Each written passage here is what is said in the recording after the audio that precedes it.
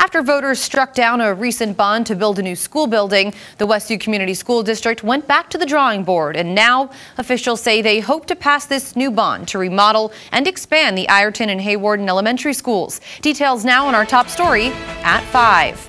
Last year, the West Sioux School District presented a bond for a new pre-K through 5 building in Ironton.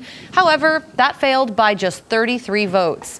Steve Grand, the superintendent for West Sioux Community Schools, says that for the past year, the district has revised the bond and believes this new one better suits what they'll need.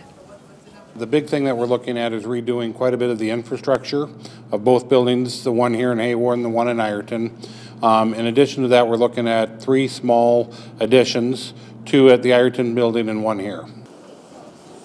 That special election for the bond now set for March 7th, and if voters do approve, the West Sioux Community School District says they hope to break ground spring of 2024. Coming up here at 6, KCAU 9 News reporter Tyler Euchner tells us more about what's different in this new bond.